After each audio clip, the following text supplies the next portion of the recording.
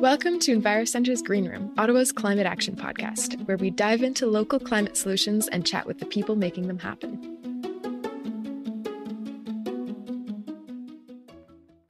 Hi, I'm Mimi. Welcome to Season 2 of EnviroCentre's Green Room podcast. This season, we're going to dive a little deeper into what needs to be done to reach Ottawa's climate targets. But before we can do that, we need to know what those climate targets are. So in today's episode, we're going to chat with Sharon Coward, EnviroCentre's Executive Director, to demystify our city's climate targets and figure out what we need to do to achieve them. All right. Hi, Sharon. Thank you so much for joining us today on the Green Room. We're going to take a deep dive into Ottawa's climate targets. So thanks for coming. I'm excited to chat. Thank you. It's great to be here. So can you start by introducing yourself to our listeners?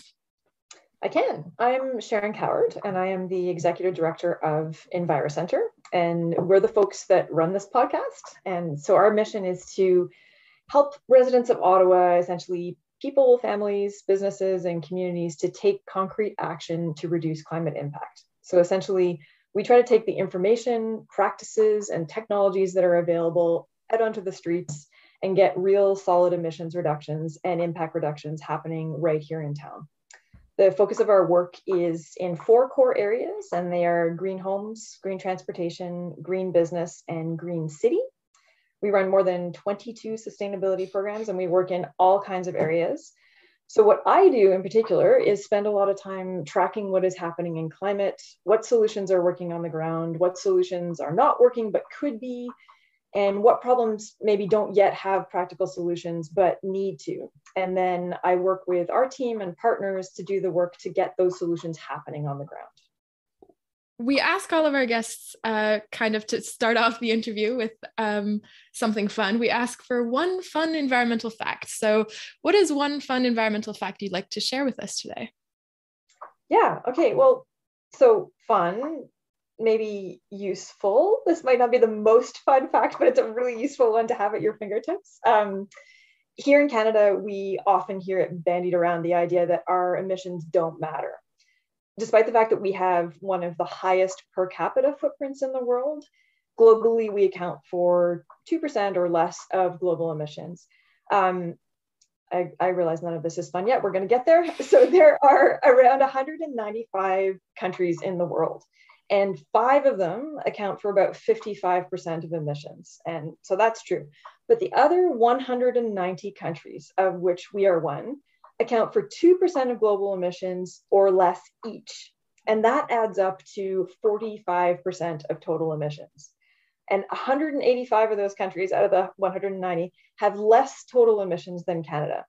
So all this to say that if all the countries in the world who create less emissions or equal emissions as Canada decided that they didn't matter, we would be ignoring 45% of the world's emissions. So that is a really long way to say that everyone in every country matters. So let's get into Ottawa's climate targets. Can you help paint a picture for someone who isn't familiar with Ottawa's climate targets? What are they and what do we need to do to achieve them? I realize this is a pretty big question. Yeah, no, absolutely, though. I think and talk about this all the time. So in some ways, climate targets are really simple these days, to the point that every person, even if they're 5 years old, should be able to say what they are. So basically, everyone everywhere is gunning for net zero carbon emissions by 2050. And that's because that's what we've identified as a world to be what we need to stay under 1.5 degrees of warming and avoid catastrophic climate change. Or anyway, it's one of the things that we need.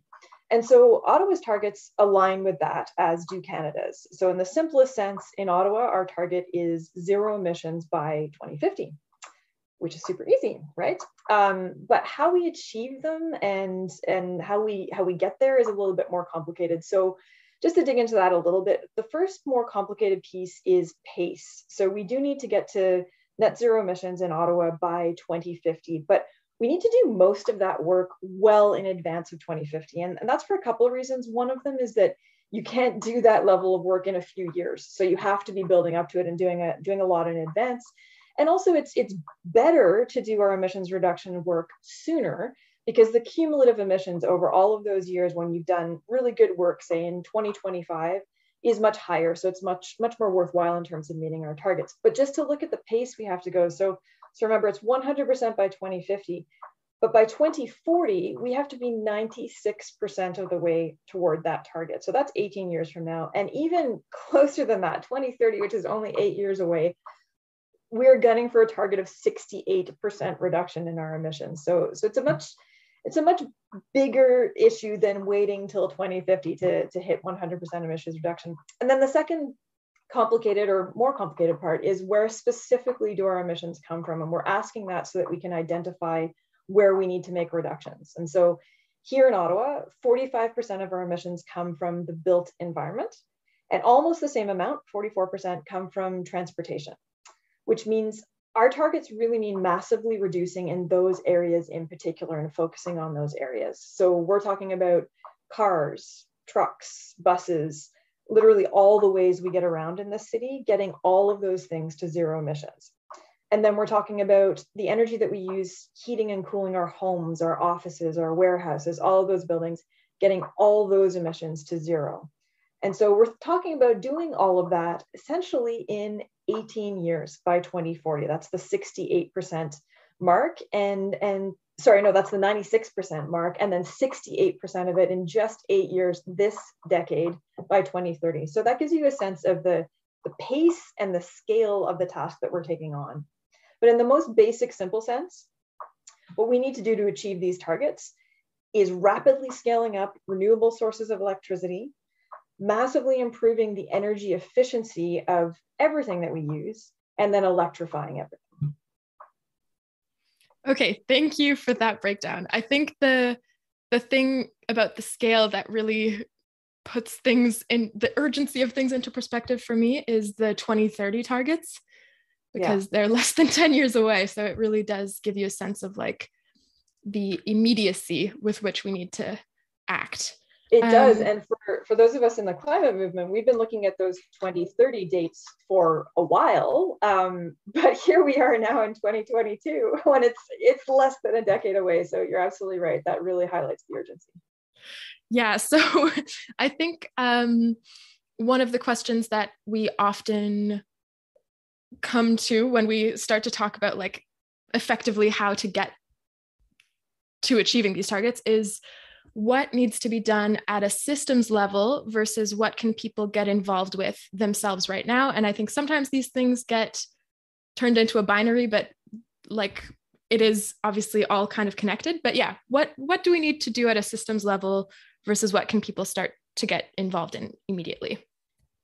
Yeah, that's a great question. And as you know, we encounter that at EnviroCentre all the time because we have a lot of focus on practical action, which can be equated with individual action. And so people will ask us, how much does this matter? Is it really my responsibility or is it a systemic issue? And it's a really important thing to address. And I think these two things, the systemic and what people can do right now, they're really tied up together, because while there are many things that individuals and families and businesses can do on their own right now, from things like reducing meat consumption to buying less and just in everything, to walking and cycling and taking transit, to deciding to turn down the heat a little bit in your home over the winter. Folks can do all these things, but some of the big ones with a lot of impact are really very expensive. They're hard, they might be complicated, or they're easy to mess up the process. And so it doesn't make sense to leave folks to figure out how to get all of this right on their own, or in fact, how to pay for it all. So yeah, I'm gonna highlight some of the highest impact things that you can do to drop your climate footprint here in Ottawa. But then I'm gonna talk for a minute about how to make that possible for everyone. So it's gonna touch on really both of these questions. So at EnviroCentre, in shorthand, we've boiled it down to the top 3 things you can do here in Ottawa to reduce your impact. So number 1, net zero your home. Number 2, net zero your travel. And number 3, push for systemic change in one area that matters to you. So that sounds really easy, but it's maybe not that simple. So I'm going to dig into each area a little bit more. So the first one being net zero your home. And that really means bringing your home emissions down to zero carbon. So we're going to harken back to the statistic I mentioned that 45% of Ottawa's emissions come from buildings, and a chunk of that is the homes that we live in. And we can cut those emissions by improving our homes to be energy efficient and then electrifying them so that they draw on 100% clean energy. And in broad strokes, as we've mentioned several times, and we're going to keep saying to drive this home, we need to do all of this by 2040, which means roughly 20,000 of us here in Ottawa need to do this year, and then every single year until we're done. So that's a huge pace, a huge number of us that need to take action. And this is something that you can do with your home. It's something that you can talk about with your friends, your family, your neighbors, your landlords, and your city councilors, and get them thinking about doing it, and also get them thinking about what the obstacles are and how they can help you to move forward in that area. So that's the first big one. The second one is zero carbon your travel, which just makes sense because the other big bucket of emissions in Ottawa comes from transportation. That's the 44% bucket. And this is largely our gas burning single occupancy cars beetling around town to do all the things we do, to work, to shop, to live. All of these trips need to go to 100% electric or zero carbon by 2050. So that means a few things. That means your next car, if you choose to buy one, is electric. It means that this electrified public transit system that Ottawa is struggling to build, it really matters. It means that any trips that you can shorten or eliminate or do via zero carbon means like walking, rolling, pedaling, all of that stuff will make a difference. Today, our lives here in Ottawa are really largely built around nonstop gas-powered journeys, and tomorrow's trips cannot be. So what you can do today is start doing the work of figuring out how to zero carbon your travel for tomorrow's world. And then number 3.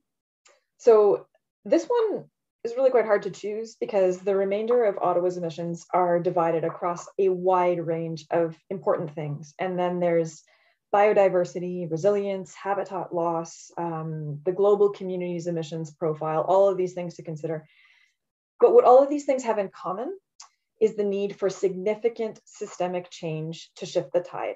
And so that's number 3, push for systemic change. And that's really big, and not everybody is really ready to take that on as a address every single issue kind of thing. So here's what we suggest.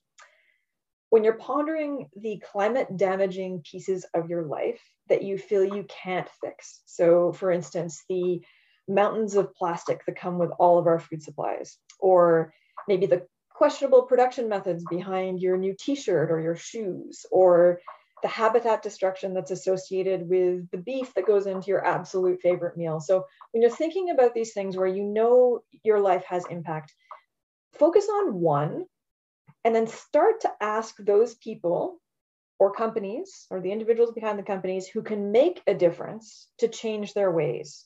So you as one person, you definitely can't address every part of the big picture. It's huge, but you are not alone. And 1 million Ottawa residents, because there's about 1 million of us here, making their voice heard on one big climate issue each is a big force for change. So start small, focus into one thing that matters to you, and push for systemic change in that area.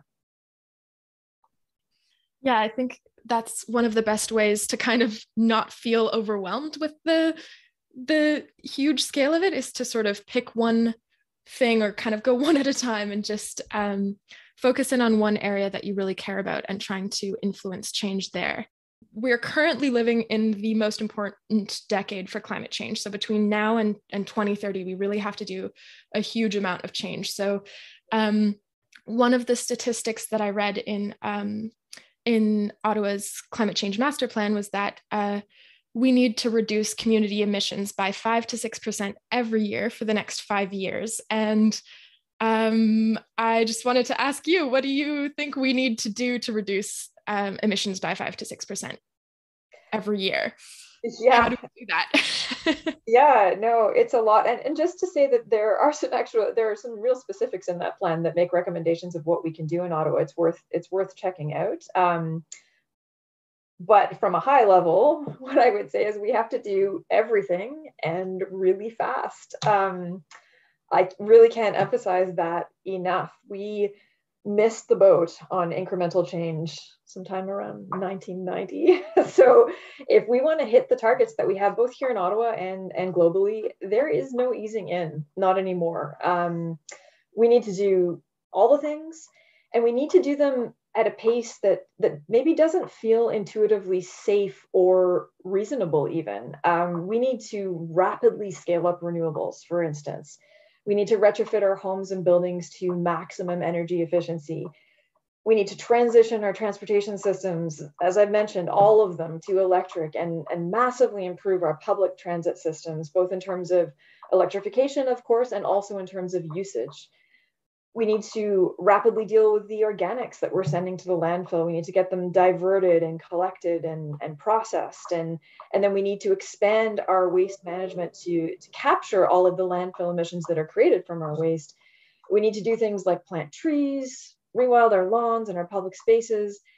Really, we need to do all the things. So that's obviously a very big ask. So I'm going to narrow down a little bit. So the thing that we really need to understand and get on board and support is how quickly we need to do this, and understanding that we need to do this fast and we need to spend an enormous amount of money on it in a short period of time.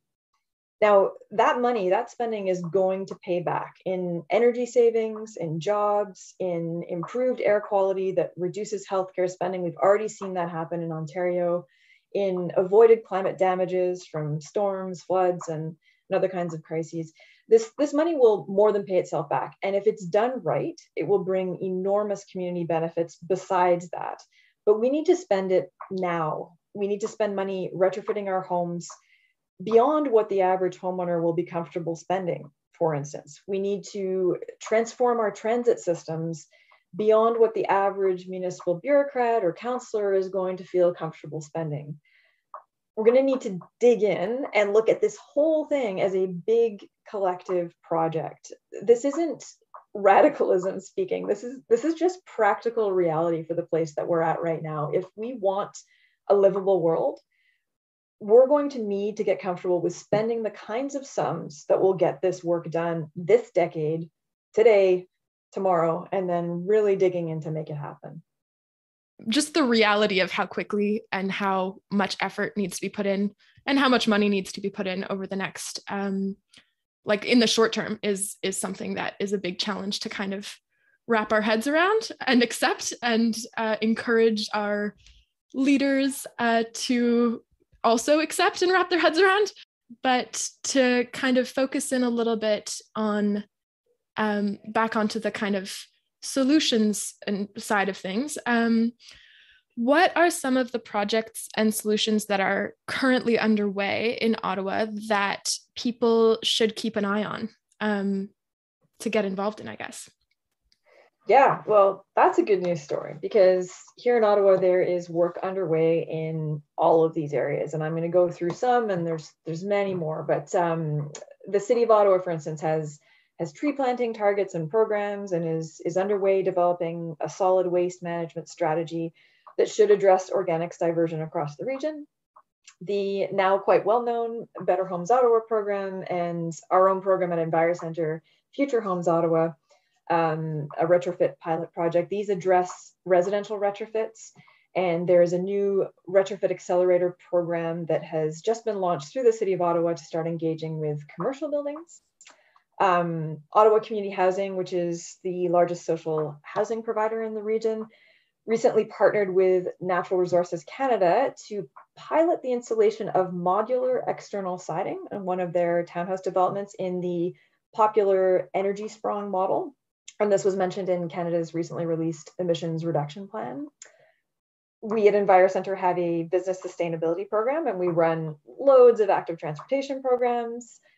Ecology Ottawa promotes green infrastructure and planting of native trees, and really keeps on the city of Ottawa to be forward thinking in their approaches to climate. Hydro Ottawa is a great example. They are investing in renewables via Portage Power, which is Ontario's largest municipally owned producer of green power, including hydroelectric, solar, landfill gas to energy facilities that actually generate enough renewable electricity to power 107,000 homes annually. Just to go back to our transit system, the light rail will be low carbon, and we're purchasing electric buses. EnviroCentre and the City of Ottawa and the Electric Vehicle Council of Ottawa and some other partners are working together on an electric vehicle promotion program. There are so many things. Another one I want to highlight is the Ottawa Renewable Energy Co-op. They support local investment in renewables. There's so much going. There's so many other projects as well that I haven't even touched on there. There's a lot going on the ground, and these are all really good, important things. And as I said, more than I can actually mention here. But the other side to that story is that they're all small and incredibly low impact compared to what needs to be happening. So even the sum of all of these parts, unfortunately, today falls massively short of what we need to do. So even more than keeping an eye on these initiatives, which is great, I would ask any listener to look them up and jump into the conversation, but really jump into the conversation about expanding and massively scaling these initiatives, because that really is the product of today.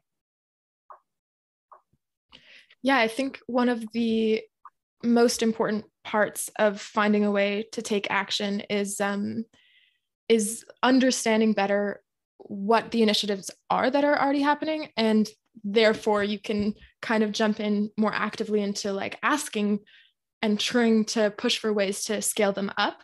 So I guess my next question is, what are some of the biggest challenges to achieving our climate targets in Ottawa? Yeah, so there are a lot of specific challenges, but I guess to summarize, the biggest ones I'd probably say are cost, and then the lack of creative, big thinking around these solutions. So shifting our local system and our world system off fossil fuels and unsustainable waste is genuinely a complete rebuild of the system. So I've touched on this a little bit earlier, going back to it again, it will be very expensive. It will be the kind of expensive that our governments are afraid of. It's the kind of expensive that goes way beyond what is considered in Canada's new action plan, for example, which in itself is probably the best of its kind that we've seen. But it doesn't reach that level of spending that we need. But we also know that the cost of doing nothing and weathering the impacts of climate change will be much more expensive than that level of spending, and also destructive. So today we have a choice. We can spend an admittedly enormous amount now building a better system and building a world that works, or we can spend an even more enormous amount later trying to clean up the mess that we left. And in the first case, we save ourselves and our families grief and suffering, and we stand a chance of keeping a sustainable world. So that's the first scenario. And in the second one, where we wait, we spend a spectacular amount on a cleanup project that will ultimately fail. So it's a very sad story, obviously. That's not what we're getting for. The trouble is that our society is really built to be quite reactionary.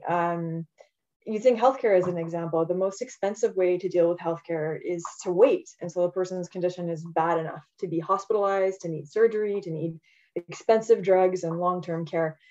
The cheapest way is to provide excellent preventative care across a person's lifetime.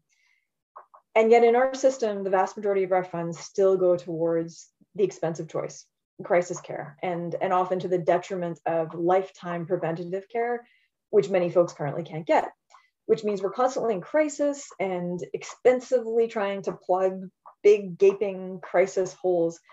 Well, the same goes for climate. But the trouble is, in this case, if we wait for the crisis care moment, the absolute crisis care where we're struggling to grow food and keep our populations alive, if we wait for that, it will be too late to reverse the path that we're on. So we need to wrestle with that deeply ingrained approach to crisis and really also to government spending. We need to embark on a massive transition project, and fast, and that project will need to be funded massively, not in trickles and dribs and drabs. And it will make itself back in growing new economies, energy savings, health improvements, avoided disasters, of course. But a huge spend needs to happen now. And in reality, right now, no government is willing to do it, or honestly able. And no government will be able to do that until their people want them to, and specifically want them to. So it's not enough in 2022 to tell the government that Canadians want action on climate. We will get action on climate. We'll get the kind of action that will see a 1% reduction in global emissions by 2040 when we need 50% plus. We need today to get really specific. So Canadians need to understand and ask for a massive infrastructure transition project that will cost billions. We need to support that spending and demand it, and then really work like hell to make sure it is money well spent.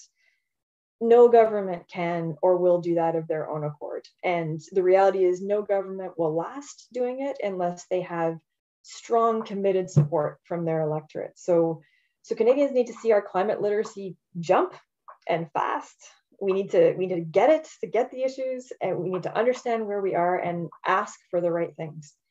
And I really want to reiterate that this spending is not a black hole that sucks money. This is spending that will reduce pollution, build energy resilience, improve the quality of our homes. And if it's done right, it's spending that will empower poor communities, create good jobs, and improve the equity and accessibility of our cities for all residents. This is building a better world. And we need to recognize sooner rather than later that this better world, this livable world, is not going to build itself just powered by market forces, not on the timeline we need, and certainly not if we want to come out looking anything resembling equitable. Given that understanding the issues and staying up to date with what's going on with climate is one of the most important ways that people can continue to push for really strong climate action, how can people stay informed about whether climate targets are being met and what action is being taken, and how can they get involved? Yeah, that's another big question in an interview filled with big questions.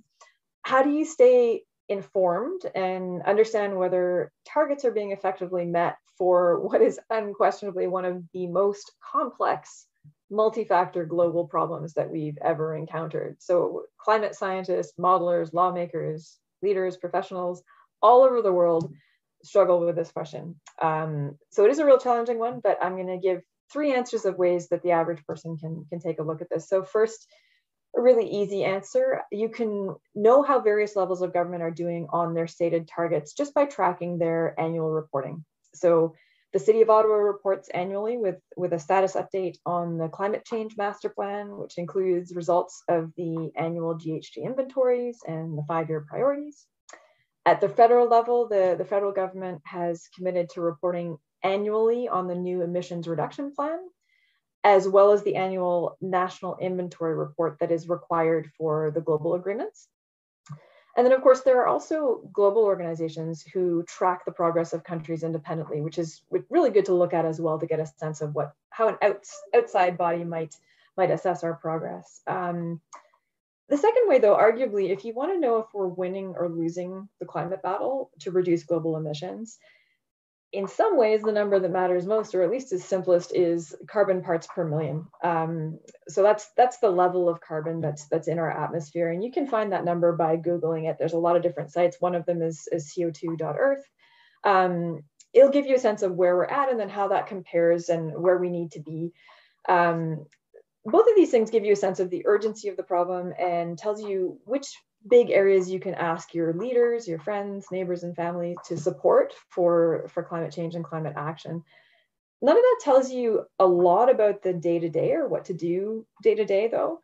So one other way that you can use is to use your own life as a bar. So think about, is it possible for you to live your daily life, to get your kids to school, to feed your family, to have a job, visit your friends, without creating carbon emissions or excessive waste? And so look at this not as a hypothetical, would it be possible if you had all the money in the world and a small holding farm? But is it actually possible in your real life? And if the answer is no, then we're not there yet. If the answer is somewhere around, good God, I'm one of the top per capita emitters in the world, just living a regular day, then we still have a long way to go. And here in Canada, that's honestly pretty likely because we are one of the top per capita emitters in the world. That's not on you, or at least not entirely. For sure, you can make choices, and please do. But you're also enmeshed in a system that means your choices only go so far. If you think you can't get your kids to school or feed your family without burning a whole pile of carbon and creating a tower of packaging waste every week, chances are so does everybody else. If that's improving, we're heading in the right direction. If not, we're not. Using your own life as a bar is definitely a good way to kind of, I guess, assess how much systemic change we've been able to collectively push for. Yeah. And because if it's not easier for you individually to act in a different way, it's because we collectively haven't figured out a way to make it easier for all of us. But to end on a positive note, I think that one of the most important ways to continue to feel motivated around climate action is to focus on imagining the good climate future we're looking to build. So I'm going to ask you the last question of our interview today. What is the good climate future here in Ottawa? Yeah, it's a great question. And I completely agree that I think a big part of us getting to a good future is to be able to see where we're going and have a picture of it. And lots of the things that I'm going to talk about in what I think is the good future, these are things that we know how to do. And we're not talking science fiction here. We're talking fields that have been explored, and people have lots of experience. They've piloted, they've got these things working in other cities. And so these are really practical things that you can do. There are many aspects to a good future. Because we are EnviroCentre, I'm going to focus on the good future being zero carbon. There's so much more to it, but we're going to start there. So in the good future, our homes are powered by low carbon renewable energy, a large part of which is produced in the local region. So that means we have energy efficient homes that use as little energy as possible for day-to-day life. And this is good for a variety of reasons. One of them being that it means our homes are more resilient. We have backup power, and maybe we have resilient microgrids to keep us safe and warm in the storms that are definitely coming, even in the best climate scenario. Our transportation is electrified and inclusive of everyone. We've recognized that energy efficient, equitable transportation is not primarily car-based. So people have cars, but most of the time they prefer not to use them because transit is cheaper, safer, convenient, fast, and popular. It's genuinely more fun. So car, pedestrian, and bike accidents are way down, and Ottawa is incredibly proud of our better than best in class transit system. Our lawns and parts of our driveways and huge sections of paved areas, including parking lots that we no longer need, have been planted with native species, trees, and food. So our city, despite the fact that its population is pretty big, is full of life, shade, places to play, beautiful things to look at. People do a lot of walking and cycling to get around their neighborhoods, which means on the whole, people are healthier and even happier than they used to be because of getting out into the community, into the fresh air, getting exercise. Healthcare costs are down. We still have, in all likelihood, an enormous amount of goods circulating within our city and in and out of our city. But because of standardized containers and packaging and advanced waste sorting and organics processing systems, waste is down. And water. The city recognized early that water was going to be both a boon and a problem around here with climate change. And so we dug in and developed innovative systems to capture and store stormwater and flood season overflow to create reservoirs that would act as irrigating systems in the hot pieces of the year. Our use of ecological design for wastewater treatment systems has both reduced our costs and improved the river system health. And since many of these investments were supported by the federal and provincial climate transition fund, they had built-in reconciliation, equity, and community benefits requirements. So the projects have supported a boost in regional skilled labor and gradually built a regional shared expectation of a good base standard of living for all. And that's just the beginning. What a beautiful picture of Ottawa's climate future. I'm so excited to continue working towards building that and making it happen. Thank you so much, Sharon, for coming on and chatting with me today. We really dived into a lot of deep and intense questions, so thank you so much. And hopefully, we will have clarified some questions and probably created more questions for our listeners, which we will continue to try and find solutions for throughout the rest of this season of the Green Room. For sure. Thank you so much for having me.